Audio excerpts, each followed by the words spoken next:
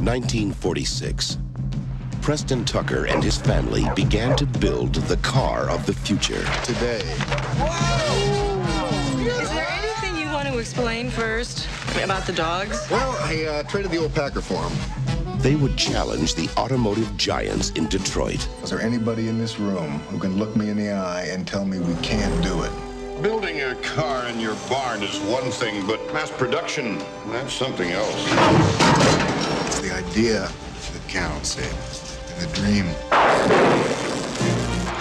It was almost too good to be true. Detroit. They're putting the squeeze on. We can't buy steel, we can't buy anything. So, I made an appointment with Senator Ferguson. What do you think? A big smile and a pat on the back is going to make him forget he's a senator from Detroit?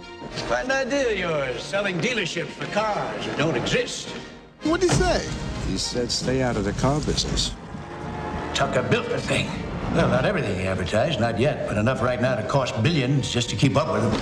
You don't understand how powerful the forces are that are working against us here. Ever since you road tested the new car, 40 G men have been following you around the clock. What for? You made the car too good. Well, don't worry about it now. I'll take care of it. Mr. Tucker, we're from the Securities and Exchange Commission. We shall prove the only thing Mr. Tucker designed was an elaborate scheme to defraud. Why would they do something so stupid like that if they know we can prove it's a lie? But if enough headlines say that I'm a crook, well, that's the end of me in the car, which is what this whole thing's all about, isn't it? If you're not careful, you're going to spend the next 20 years of your life in prison. And we are going to build that car, the one we dreamed of, exactly the way we want it.